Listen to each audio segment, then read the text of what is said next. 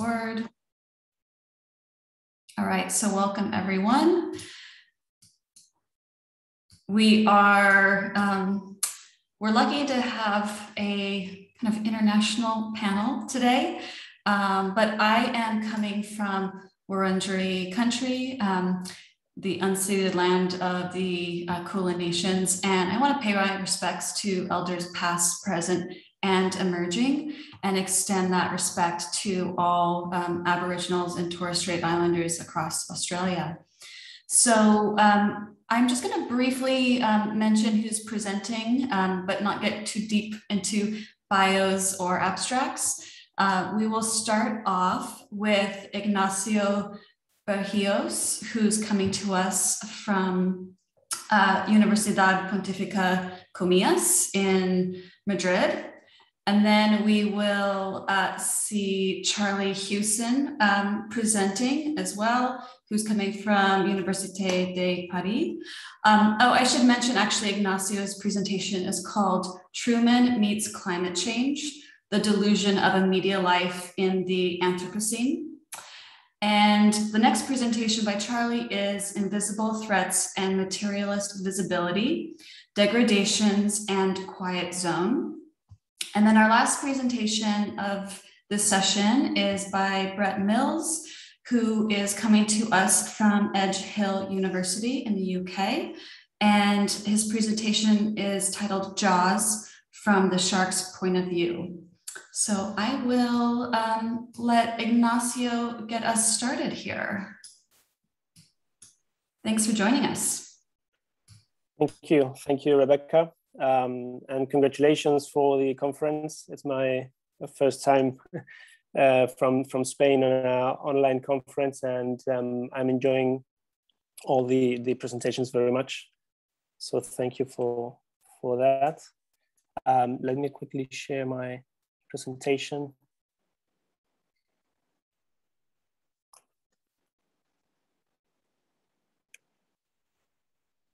Okay, so actually I'm in Mallorca, in an island next to the Iberian Peninsula in Europe, here in Spain. And I'm presenting, well, it's a first reflection of a small project called Media Life in the Anthropocene, which deals with the close interrelation of two trends of contemporary societies. First, the importance or the key role of media in our lives, and also the impact or the influence that humans are having on the planetary ecosystems, and what has been called the Anthropocene, or the supposed human epoch. So this is a small project that I'm just starting, and this will be a more theoretical approach, and I am using the approach of ecomedia, which I have been studying recently, to explain some ideas that I think that in this case the film The Truman Show helps us to explain in relationship to these two trends and the interrelationship of these two trends. One key aspect of these two of the media life and the Anthropocene is that today it seems that we are the protagonists of a media life, and at the same time we are also the protagonists of the changing ecosystems, and also that may be responsible for climate change, and that gives us also an idea on maybe the relationship between media and nature, and this is why I'm focusing on Peter Weir's film Truman Show. As you may know, this is a film from 1998 where Jim Carrey plays Truman Burbank, who's the protagonist of a reality show, and he spends his whole life living in a staged studio, in a staged reality show that's being watched by millions of people. in this set, his world is characterized by pervasive and ubiquitous media, invisible technologies that follow his steps during 24 hours. And his life is being constantly monitored and recorded. This film has been used to talk about free will, the relationship between God and man, the importance of popular culture in today's societies, also the growing the growing impact of reality TV in today's societies. But also in how every aspect of our life can be or plays out in media somehow. The basic in the film, the basic premise is based, or we can say that Truman is convinced of his real life under the premise presented by Christophe, who is the director of the show, and he explains that we accept the reality of the world as it is presented to us. Under that idea, you can also see that it's not only the staged world of the Truman Show, but also the influence that posters, radio shows, television, or advertising, or newspapers have on the life of Truman and his worldviews, and also the way that he behaves and the fears he has, etc. This, of course, relates a lot to or to some aspects of our current societies. If we consider Mark Doyce's theory of the media life. For Mark Doyce, he in his book Media Life, he explains that media are to us what water is to fish somehow. And in a nutshell, he explains that we do not live with media, we live in media, and that media are pervasive and ubiquitous, and that we cannot explain, we cannot escape from that reality. In that sense, he also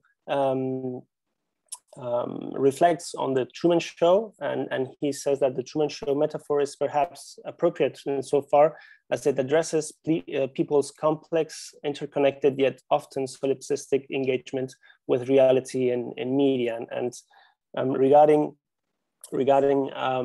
also the reality of the world, he explains that Truman's world might not be unreal, but rather it is real insofar as the protagonist is not aware of being on camera at all times. On the other side, I'm interested in how technologies today are also having a huge impact on our planet and on different levels on the ecosystems, and how in the broader debate on the Anthropocene, how social sciences and humanities can also make some insights, give some insights to the debate. In that sense, technology, as Arias Maldonado explains, technology and the relationships with nature and among humans are are more and more mediated by technology, and so that technology and media are also a key factor in this influence. Now, how can we interpret from the Truman Show the influence of, or how these theories from media life and the mediation or the growing media influence in the Anthropocene, how can they interrelate in the Truman Show? In this scene, Truman is still not aware of his situation, but he is more and more interested in knowing what is going on in the real world, or in the outer world, and not in his village where he has lived all his life. And we can see how suddenly rain seems to Um,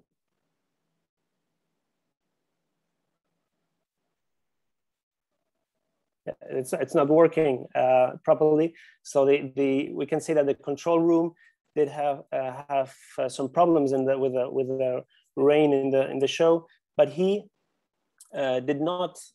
He wasn't aware of that error, and he experienced it as a something natural, or something that made him, it was joyful for him, but more and more he was being aware that he was having some kind of different experience, and this leads further in the movie to him going on a ship and looking for what is further away in the sea. Let's see this scene where you can see how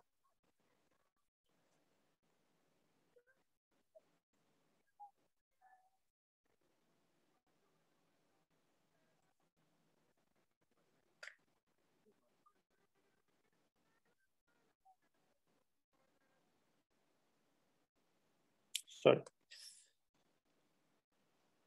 Oh, sorry, that was a mistake. In this scene, which is towards the end of the film, he is more aware of you can say the strange experiences that he is having in his life, and how nature is behaving in strange ways. And he, without knowing who is he talking to, he says, "You have to kill me if you want me to stop." In the end, we can see how he, in the control room, we can see how Christophe, or the director, wants him to stop, and he controls the set, controls the artificial nature or the artificial ecosystem of the set through technology in order him to stop. On a side note, it's interesting to see how this is represented in the film. We can see here Paul Giamatti, which, on a side note, is interestingly has also played this similar role in other films. In Paycheck, for instance, he also manipulated Ben Affleck's brain, or more recently in San Andreas, he also anticipated earthquakes using technology or mediated media sensors and technology. But going back to the Truman Show, you can see how the depiction or the representation of human alteration of nature starts to also include some images and some representations that might also have an influence on how we understand the dangers of climate change, or the dangers of human activity on climate. In the final scene of the Truman Show, we can see how he finally gets to the limit of the set, and he discovers the truth, which is basically that he is on a TV show, on a reality show.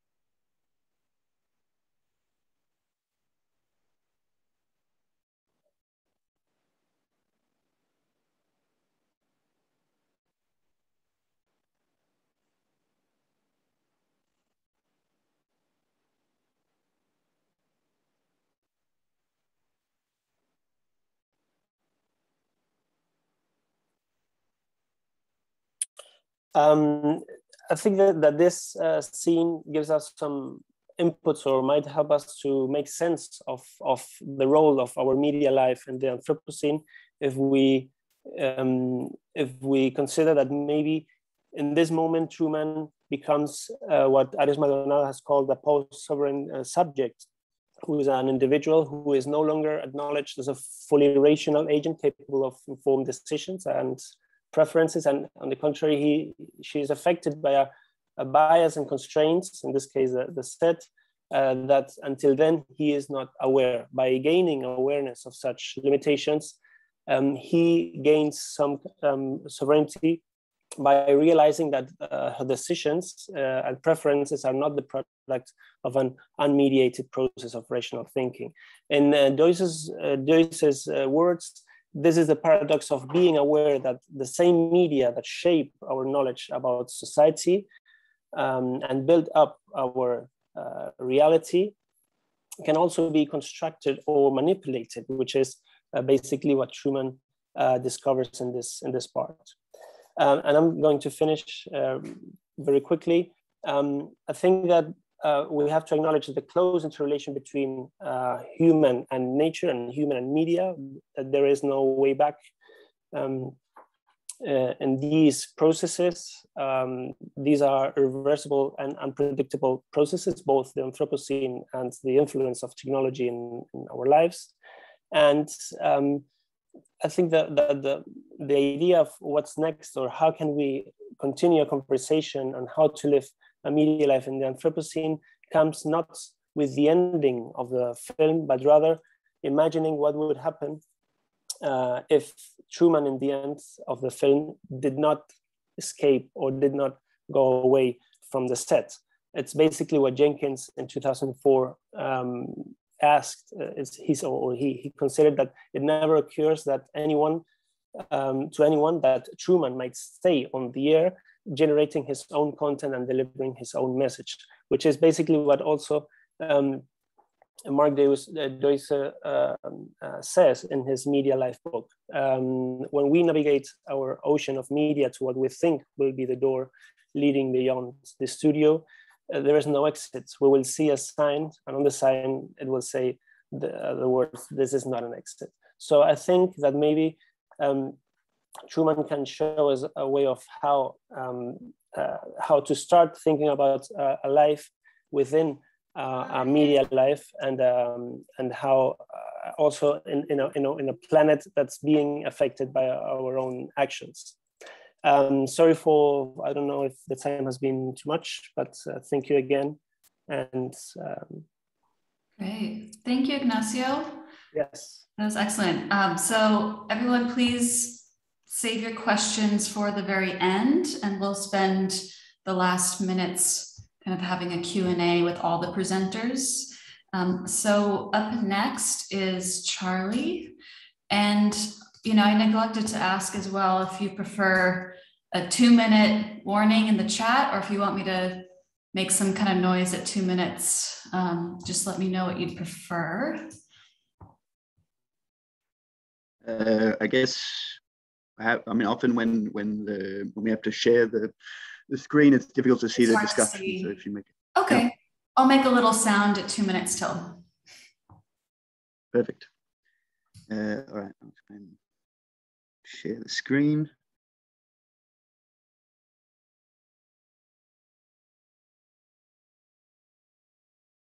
Oh. Is that visible? Yes. Okay.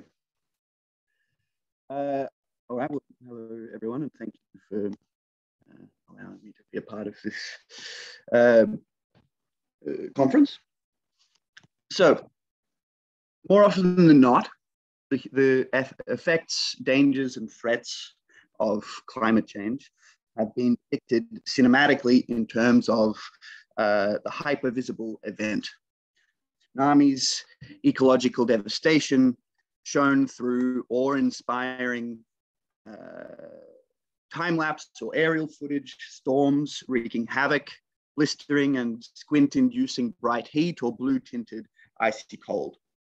This is true both in in blockbuster films like 2012 or Day After Tomorrow, etc., etc. But also, we can see a similar effect in more politically engaged message films, like those uploaded to YouTube by organizations such as Extinction Rebellion. In the wake of the last few years, what with the fires in Australia, Greece, California, storms and earthquakes in Haiti and other places, and so on, these, of course, are not fundamentally false representations of the dangers we are facing, though blockbuster films obviously have a tendency to, of course, exaggerate them in order to amp up the spectacle. However, if the last year and a half dealing with the coronavirus pandemic has reminded us of anything, it's that we are facing at least as many threats and disasters which are not so easily represented in the form of hypervisible events. Rather, climate disaster is also present in more insidious ways, in the form of invisible threats that are no less devastating. While this is perhaps the first of such invisible threats that has taken on such a global scale and that has affected the human population in such a direct way, the idea of impending ecological disaster as being something that is not immediately visible is not a new one. Indeed, one of the first texts credited with raising an ecological consciousness in the general population, Rachel Carson's Silent Spring in 1962, talks of the threat, and she's talking specifically of insecticides. She talks of ecological threat as a silent and invisible killer. The shadow of death, the strange stillness, or the grim spectre. Others, like Rob Nixon, more recently have talked about having to take into account slow violence, that violence that is wreaked by ecological disaster that can't be apprehended in the same way as bodies falling from buildings, explosions, volcanoes erupting, or cities being decimated. Timothy Morden similarly talks of hyperobjects, those objects and or threats that are too massively dispersed in time and space to be immediately visible or apprehended. These thinkers all point to this idea that we have to take into account the non-spectacle, the dangers and forces that aren't easily translated into the immediately visible event that would be contained in a precise time and place or easily identifiable with bodies or entities. This virus, to some extent, or at least the way that it spreads and affects us, is an example of one of these threats. One that is difficult to translate into a hyper-visible spectacle or easily representable entity. It's no wonder then that even 1.5 years after the beginning of the pandemic, there are still those who refuse to believe it actually exists, or refuse to believe that it's something to be afraid of or something that we need to modulate our behavior around. If I can't see it, does it really exist? This therefore poses a properly cinematic question. How do you represent the unrepresentable? Or perhaps more radically, is representation itself as a paradigm for knowledge up to the task when faced with the problems posed by ecological disaster? It's a difficult question, and there are not many films or audiovisual works that I know of yet, perhaps, that take on this question in regard specifically to COVID.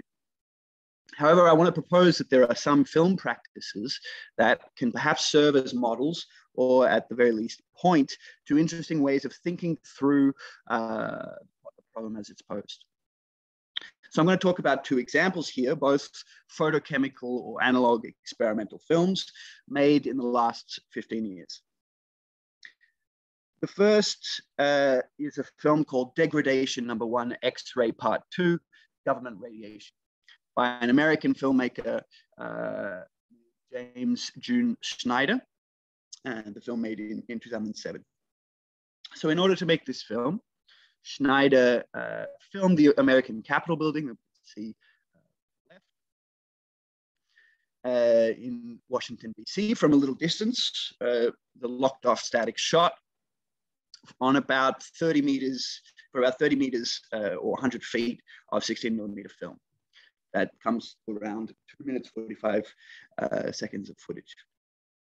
Then this footage was cut into 6 or 7 equal pieces, and each piece was then passed through government security machines, government security X-ray machines, a different number of times. So the first section that we can see on the top left was passed not at all, and then each section was passed 4, 8, 16, 32, 64, or 128 times.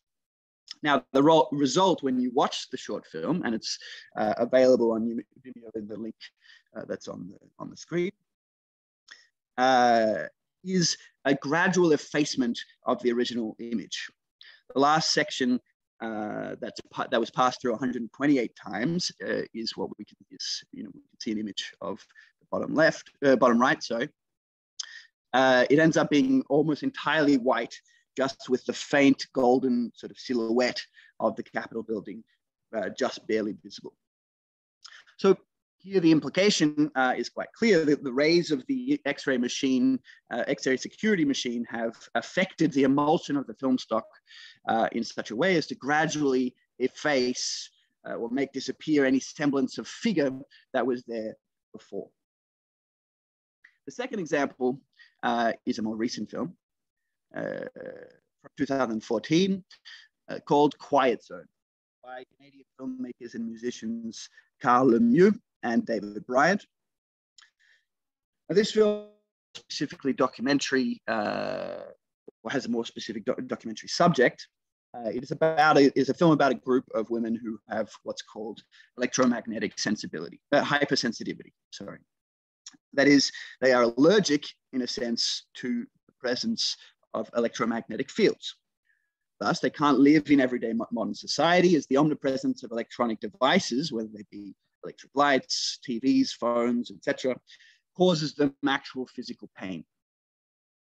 So a group of these women have moved to a place in West Virginia in the States called the National Radio Quiet Zone, where it's a specific place in America where, in order to facilitate scientific research and the gathering of military intelligence, nothing is allowed in the area that generates radio or electromagnetic waves. So this film is made up of interviews with the women who describe their situation, describe their disease, and we hear their voices talking over images of landscapes, some images of towns, and various shots of the women. Examples of the kinds of images you see in the film on screen. And as you can see, these images are perturbed by flickering stains, what seem like sort of grainy tears in the image, or almost tumors or wavy bumps that distort the surface of the image. These disturbances seem to try and make palpable the suffering that these women feel, caused by electromagnetic waves, giving the audience a visual and sensorial clue as to the distortion that this particular syndrome creates in the way that these women interact with the world. Coupled with the eerie music, the filmmakers seem to make us want to empathize, empathize with those talking, make us feel their pain and discomfort through these distorted worldviews. So in a similar way to Schneider's film, Quiet Zone shows figurative images being effaced or affected by forces that are usually invisible, X-rays or electromagnetic waves. The recognizable shapes and forms are affected in such a way as to risk becoming entirely unrecognizable or becoming impossible to distinguish. The difference, obviously, between the two films is that while the image of the Capitol building gradually disappears because of the action of the X-rays themselves, the effects in Quiet Zone come from the actions of the filmmakers, who employed various photochemical techniques to create them. They used techniques such as massage, bleaching, over-oxidization, solarization, etc., in order to create these effects, which are then used as stand-ins for the way that the women feel in the film. Now, neither of these films, of course, are specifically about the coronavirus. Quite a few years before the coronavirus emerged. They are, however, about similarly invisible ecological threats, unseen forces that can wreak havoc on human bodies. In a certain sense, the radioactivity, electromagnetic forces, or the coronavirus can all three be seen as manifestations of the virus, in the sense that Elizabeth Povinelli gives to this term in her book, Geontologies, a Requiem to Late Liberalism. The virus is one of the three figures with the desert and the animist that Elizabeth Povinelli describes as being symptomatic of the ways in which our late liberal mode of governance, she calls geontopower, is fragilized.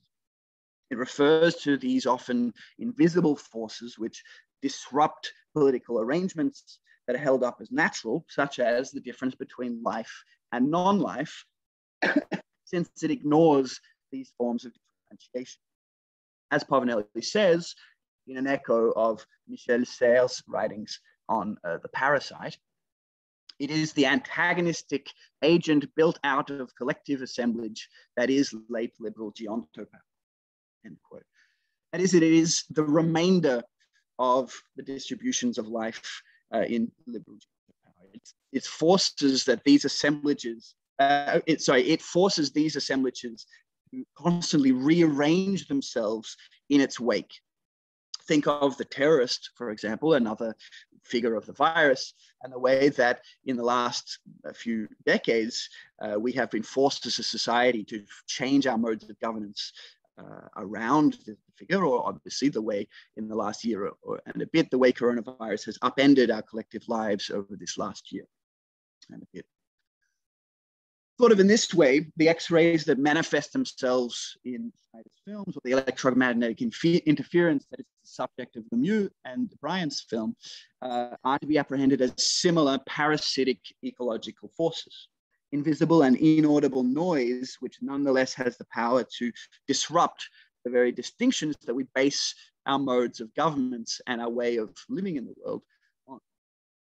What's interesting about these films, however, is they don't rely solely on representation as a way to make these invisible films. To understand the meaning of the images, the distortion or the effacement of the figures, both films need a certain explanation of the process behind them. We can only understand the image of degradation, Schneider's film, because we know what happened to the film stock that Schneider used. In a slightly different way, to fully gauge the impact of Quiet Zone, we have to have an understanding that this distortion is not simply after effects that are added on to the surface, but post-production techniques that affect the emulsion in its very materiality. Both films then integrate the material process of the image formation or deformation into the very act of seeing and comprehending the image, thus forcing us to see the film stock as a material entity being affected by that with which it comes into contact. And this isn't the same as making visible in the normal representational cinematic sense. I, as the spectator, am not seeing something through the eyes of a camera represented on screen in a way that demands us to think in terms of the relation between various pre-established entities, the viewer, the observed, etc. Instead, it proposes something perhaps closer to what Karen Berard calls a post-humanist performative approach, directly opposed to a representationalist approach. That is, an approach that, and I quote, focuses inquiry on the practices or performances of representing, as well as on the productive effects of those practices and the conditions for their efficacy. In the context of trying to apprehend cinematically these invisible threats, viruses, parasites, of which the coronavirus is the latest, but will probably not be the last, these materialist films then seem to propose the possibility of redefining what we mean by becoming visible.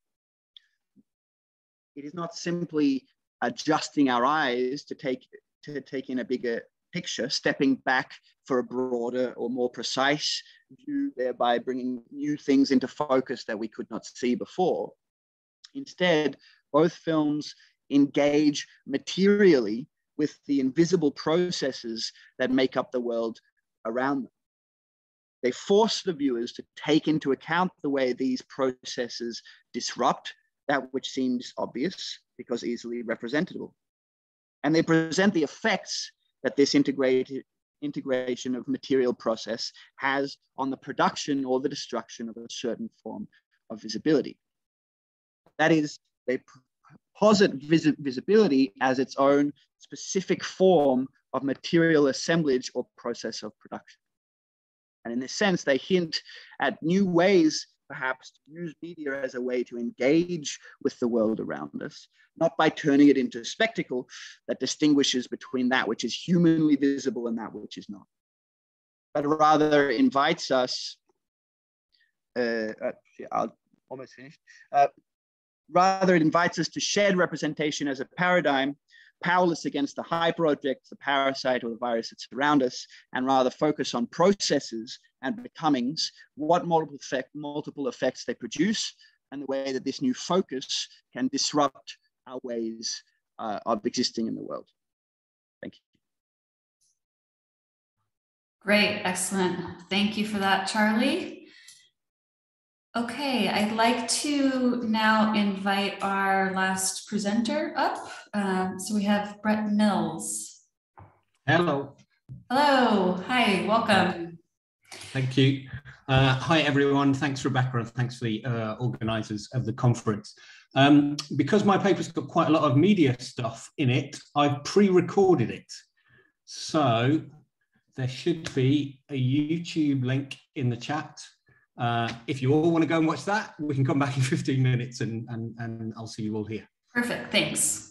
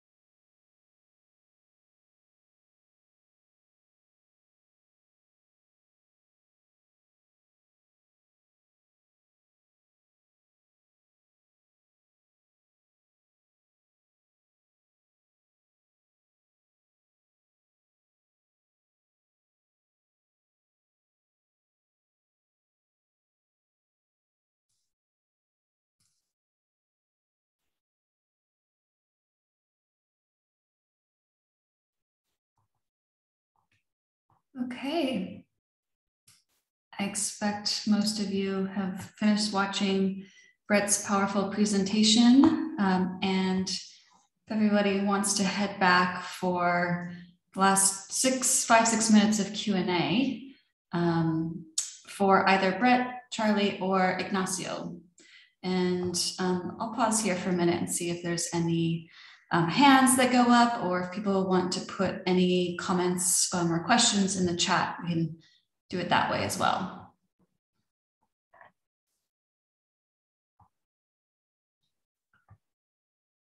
Might just make a couple of comments as people start kind of formulating what they might want to ask or say.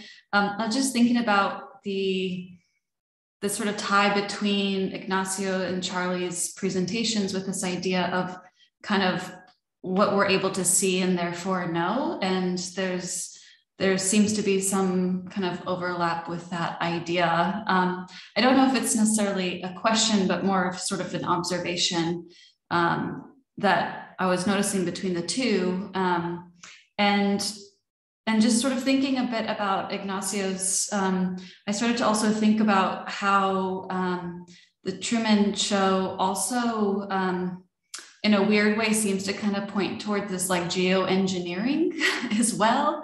And it's sort of, it's a sign of that on some level. It just occurred to me that that might be the case. I don't know if you agree or not, but do you have any quick thoughts on that? Well, yes. I mean, one of the things that I wanted to point out is that usually this is not a film that is linked to geoengineering or to the human impact on our environment, or how the environment is controlled somehow by a human.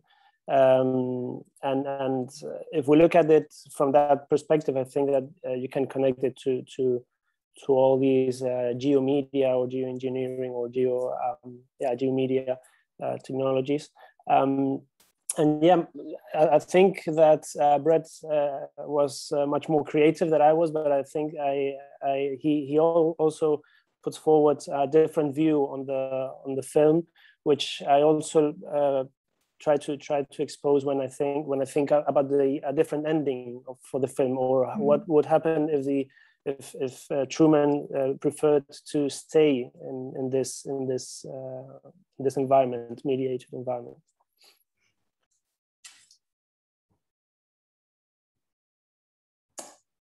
Any other comments, points for discussion? One thing with Charlie,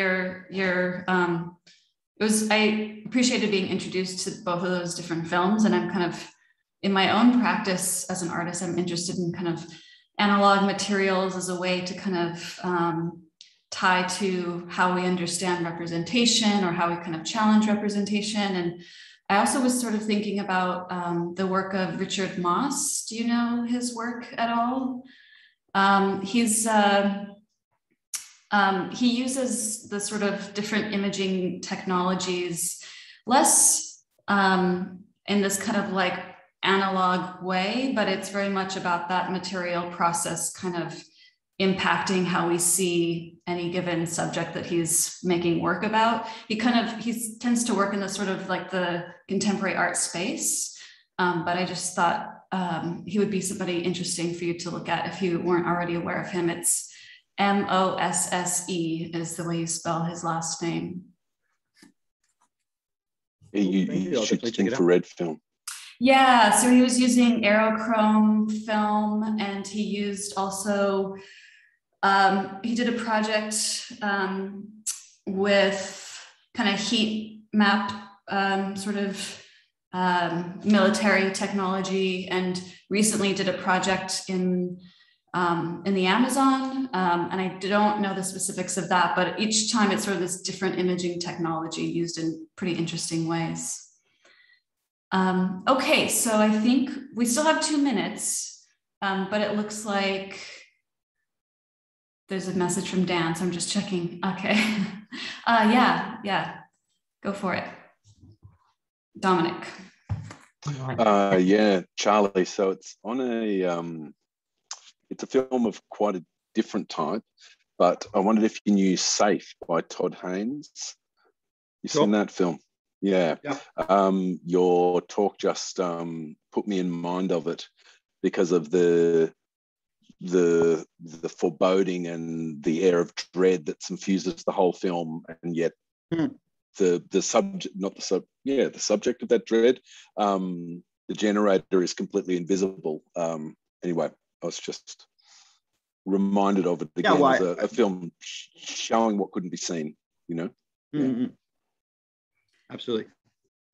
Belinda. Thanks. Hi.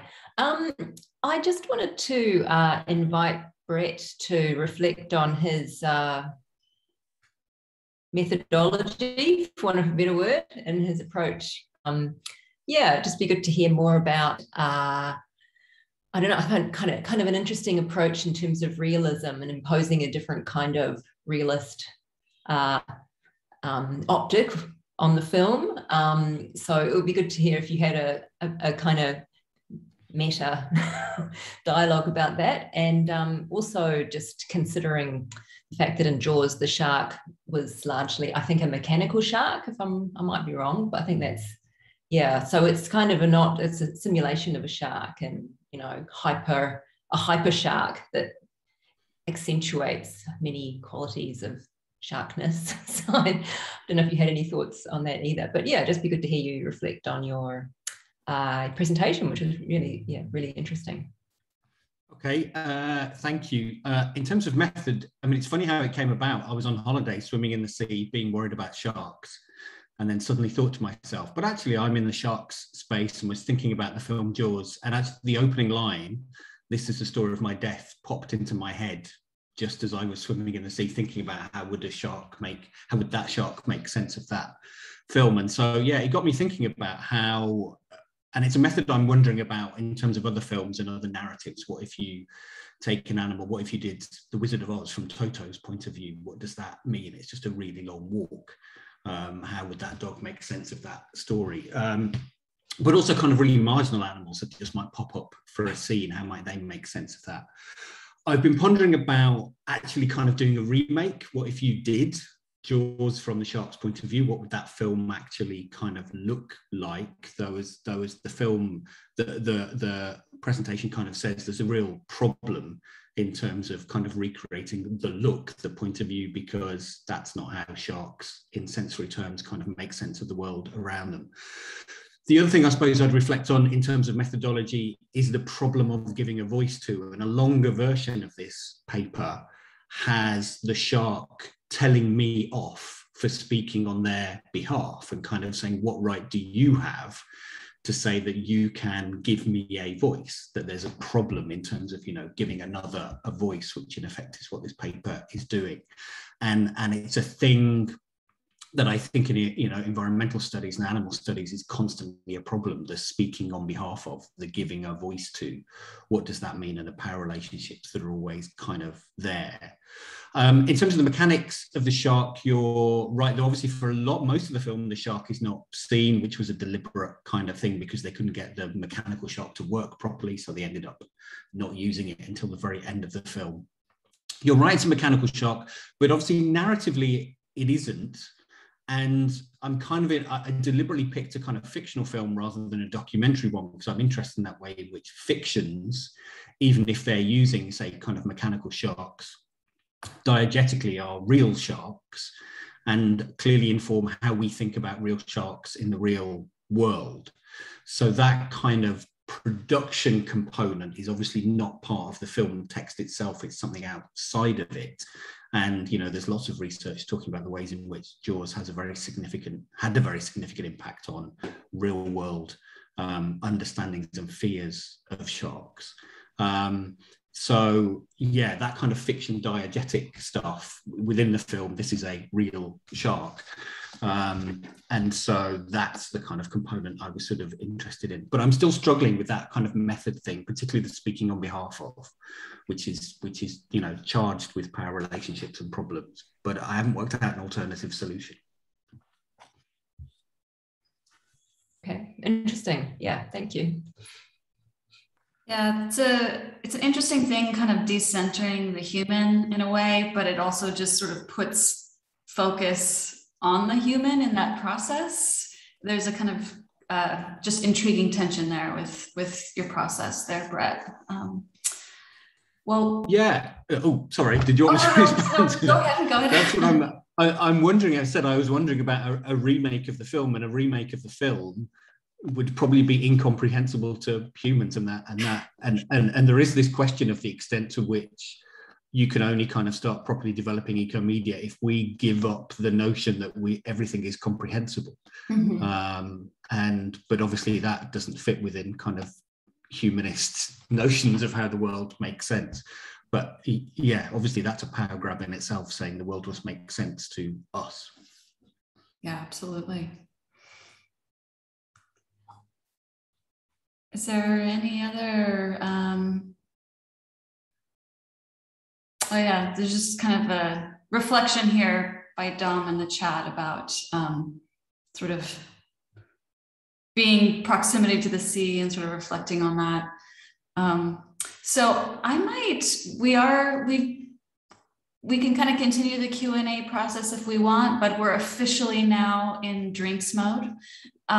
So unless there's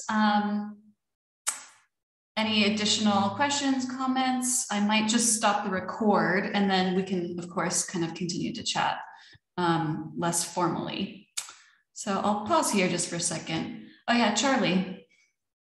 Yeah, I just wanted to add on to something that Dominic said when he was talking about safe.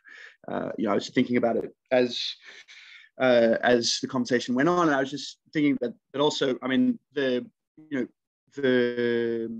comparison with these films and Safe, and also other films that take on invisible menaces, stuff like cat people, or that kind of thing, is that one of the interesting parts of those films is we're never really sure if the threat actually exists. In those representative spaces, in those narrative spaces, the whole, one of the things of Safe is that we never really understand if she's completely, if it's her having